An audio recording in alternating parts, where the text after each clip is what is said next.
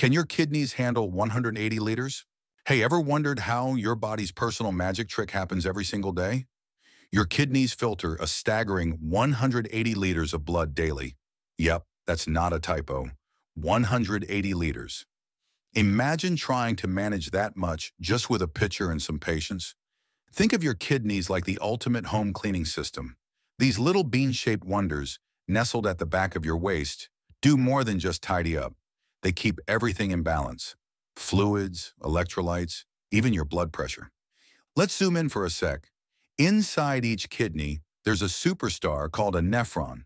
It's like the kidney's personal barista and bouncer, rolling out the red carpet for nutrients while kicking out the waste.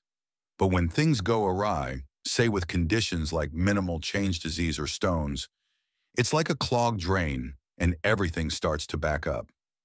Ever had a kidney stone? Ouch, right? Something so tiny causing so much havoc. That's why staying hydrated isn't just good advice. It's preventative medicine for these pebble-sized troublemakers. If the kidneys call it quits, we're talking dialysis or even a transplant as a backup plan. But trust me, you don't want to reach that stage if you can help it. So here's the deal. Let's give these unsung heroes a break. Fresh water, healthy eats, regular checkups. Make their job easier, and they'll keep doing their magic. Share this with a friend who's always skimping on water. It might just be the reminder they need.